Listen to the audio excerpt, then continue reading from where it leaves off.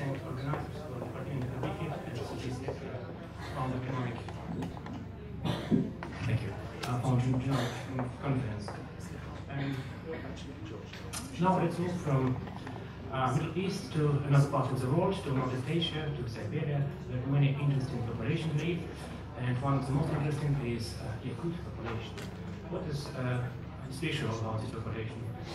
First of all, it's the largest native Siberian population. The total number of individuals is about 500,000, and Yakuts constitutes about 1/3 of total population of the national Yakut Republic here in the northeastern part of Russia.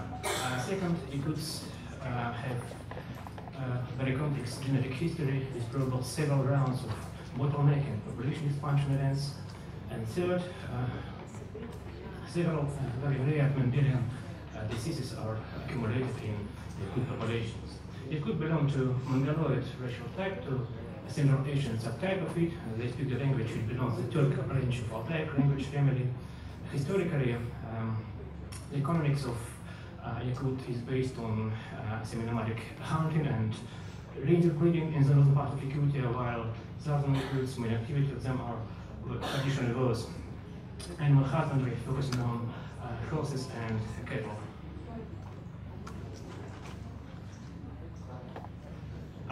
Original history of Yakuts was a hot topic with numerous discussions, hypotheses among anthropologists, ethnographers, historians, linguists, and so on. And the consensus is that the common genetic background of native Siberian populations was formed after LGM by a mixture of several components, including native Paleozoic component, Central Asian, Southern Mongoloid, and Caucasoid Neolithic component. The history of Yakuts as a separate entity started just 700 AD, with migration of Kulikan tribes, or Proto-Yakuts, from Yenisei River in southern central Siberia to the northern shores of Baikal Lake here.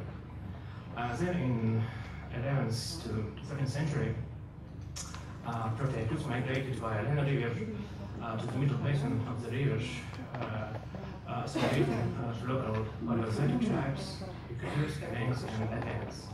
And the last act of genetic history of Yakuts was played quite recently during Russian colonization of Siberia, when Yakuts expanded from the core of this area to other parts of current territory of Yakut Republic. Yakut population has very low genetic diversity in paternal and maternal lineages. This is a map illustrating the distribution of major Y chromosomal clades in North Asia, and Yakuts are here, and more than 90% of the Y chromosomes belong to N1C lineage. Median joining network of N1C Y chromosomes in Siberian populations demonstrate a series of parallel founder effects in the majority of native Siberian population, at least in southern Siberian population. Here we can see founder effect in the red population from Baikal Lake, founder effect in Tuvian and Khakas population from southern Siberia, but most profound founder effect is seen in Yakut population. And the age of the common ancestor of this tree is about 4,000 years ago. If we look in more details in Yakut Y chromosomes, we will find a sublineage defined by 3-point mutation within this N1C haplogroup, and profound founder effect is clearly visible with the age of founder of the period that 700 is the period when Yakuts, Proto-Yakuts migrated via Lena River to the north.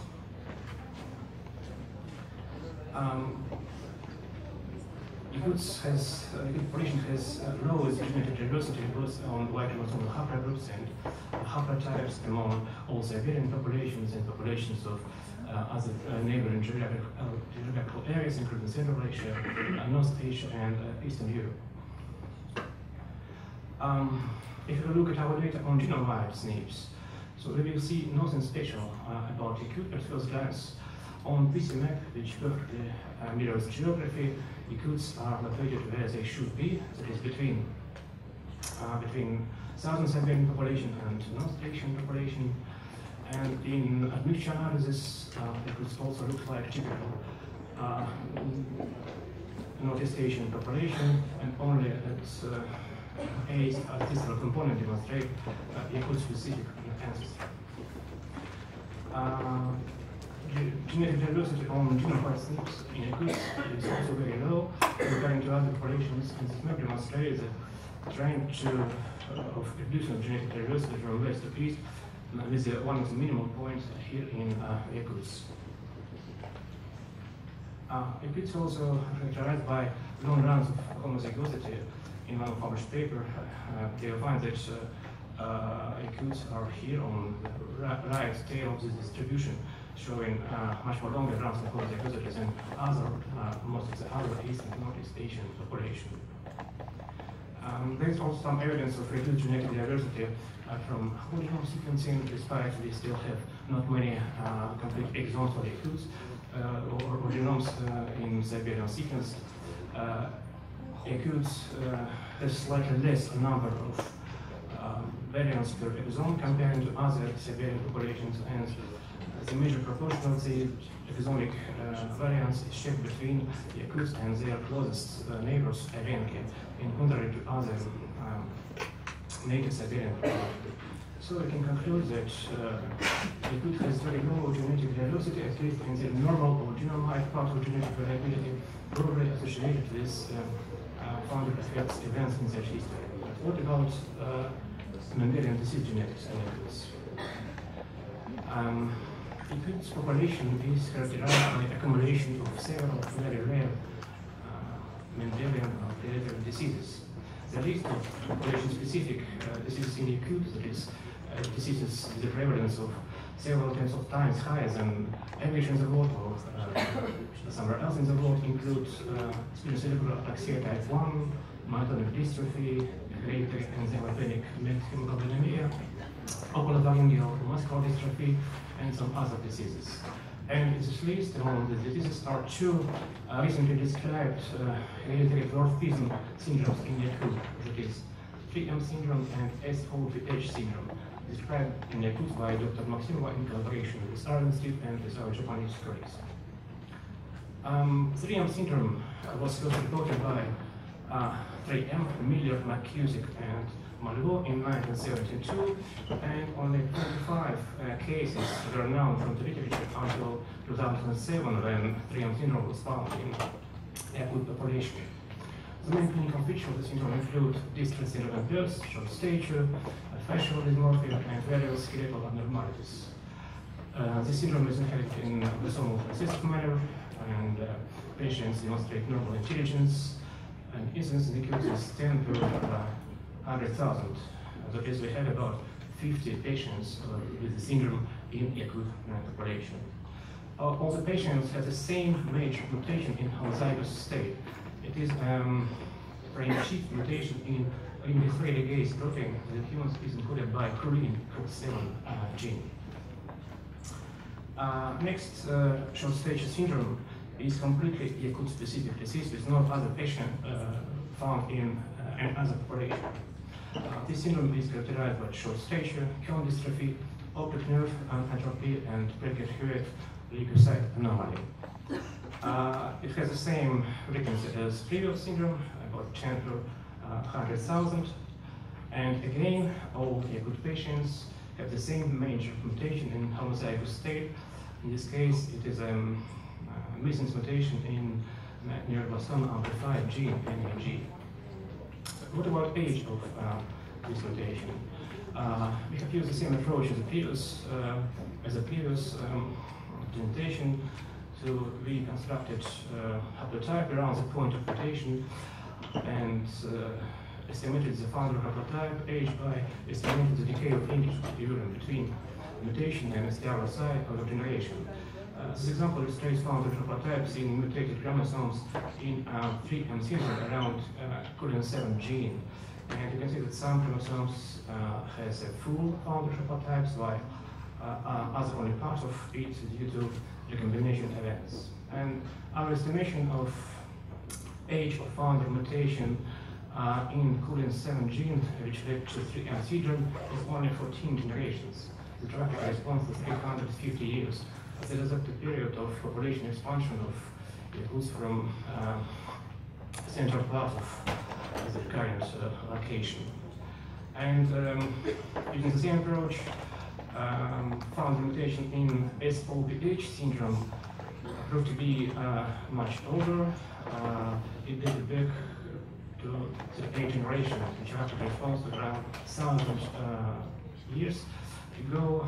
That is, it coincides with the migration of Yakut through Lena River to the north. If you compare our data on age of major mutation in Yakut with unpublished data from others and from our group, we will clearly see that Mendelian disease genetics in Yakut reflects three major events in their genetic history. Early prehistory events around 3 to 5,000 years ago probably led to high frequency of oculopolyemia or muscular dystrophy, not myototic dystrophy in Yakut, and this dating in concordance with dating of N1C Y chromosome haplogroup in Siberian population. The second event was associated with Kurikan migration to the north around 1,000 years ago, and age of mutation in SOPH, syndrome of short stature, spinocerebral ataxia type 1, and non-syndromic deafness in Yakut also coincide in this period, as well as the dating of Yakut-specific N1C sublineage of Y chromosome. And the latest event is dispersion and population expansion of Yakut during Russian colonization of Siberia. In disease genetics is reflected by the age of mutation. In 3M syndrome, Yakut-specific mutation, Yakut-specific mutation in hereditary enzymatic methylhemoglobinuria. In general terms, the data on Mendelian disease in the population is very useful for understanding the genetic history of each particular population. On the other hand, it's very important to understand better of disease itself. But most importantly, from a practical point of view, this data provides grounds for medical genetic measures of these diseases as to Yakut. DNA diagnostic, prenatal diagnostic, and medical genetic counseling are now available for these two newly described short stature syndrome. These approaches are under introduction by our Yakut medical colleagues.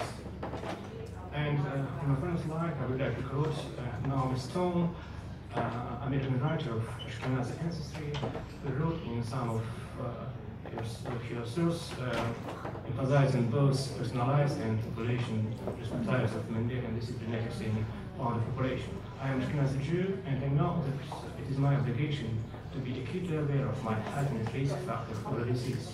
Perhaps the disease can be eradicated entirely from the population, but it is concentrated. And if this was the case, who could reasonably respond?